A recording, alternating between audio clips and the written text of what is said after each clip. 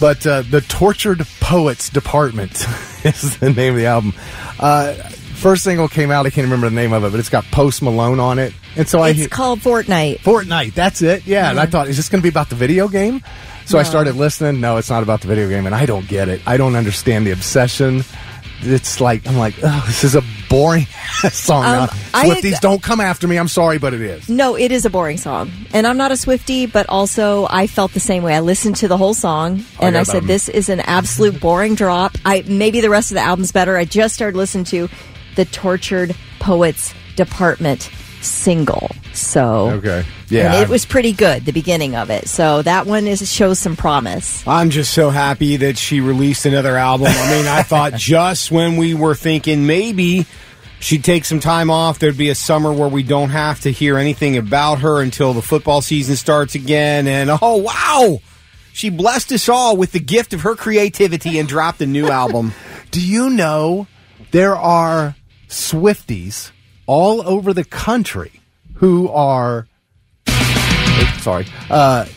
taking off school today? Their parents are letting them stay home with They need to, because there are 31 tracks on this MFR. Yeah. So, I mean, it's going to take you all day to listen to it. Yeah, they're going to listen for 12 hours straight and learn the words to every song. Oh. I'm like, really?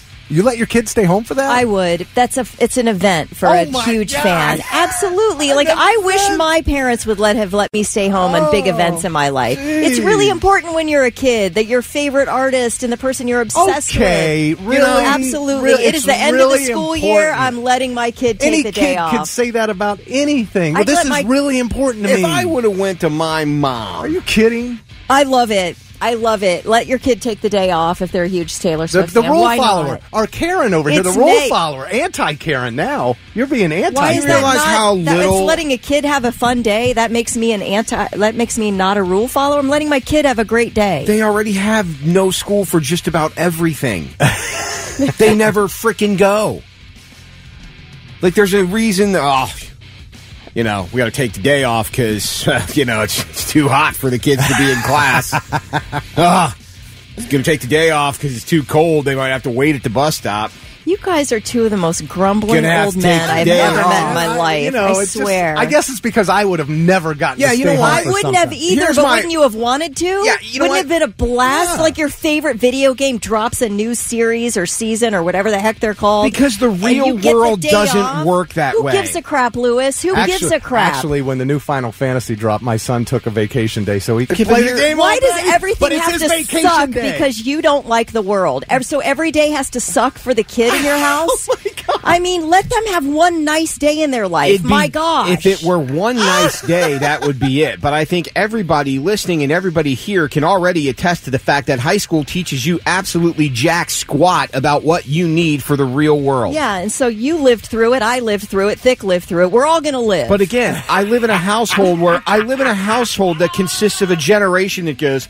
Yeah, I'm going to take the day off work so I can go have lunch with my friends. So That's not how it works, moron. It does work that way. No, sometimes. It doesn't. It doesn't at all. Because you have zero responsibility. You've learned zero responsibility. And I've said it before. We went from a bunch of Walker, Texas Rangers to a bunch of Dr. Quinn medicine women. That makes no sense. Dr. Quinn medicine woman was like a hard-working freaking woman. What are you even talking about?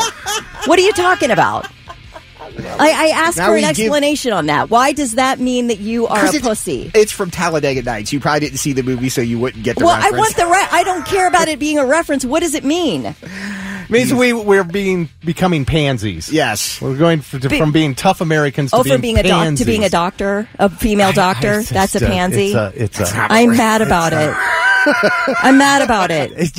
I don't understand why you have to make everyone's life miserable because you don't think the world works like that. Because you make your kid go to school, I'm making everybody's life miserable? No, I'm saying you wouldn't allow your kid one fun day because the world doesn't work that way. If it were just one fun day, that would be okay. But it's not. It's now a mentality. And then the kid gets out of college and goes... What do you mean I'm not going to make $50,000 a year? Popcorn Pam says, I ditched for Luke and Laura's wedding. Amen, sister. Oh, my God. Amen, sister. All right, Chuck's with you on this one, Kelly. I just don't know why we have to be so hard on kids because the world doesn't work that way. Let them have one nice day in their life. But they don't, because here's where the hypocriticalness Can't come comes home in. from school and listen to it? Right, thank you. Here's where the hypocriticalness, I mean, I know that's not a word, so don't at me.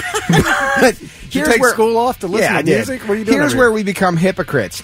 We want to give them one day to listen to Taylor Swift's album because they just need to be kids. But we want to shove a GD cell phone in their hand at 7 so they can grow up faster.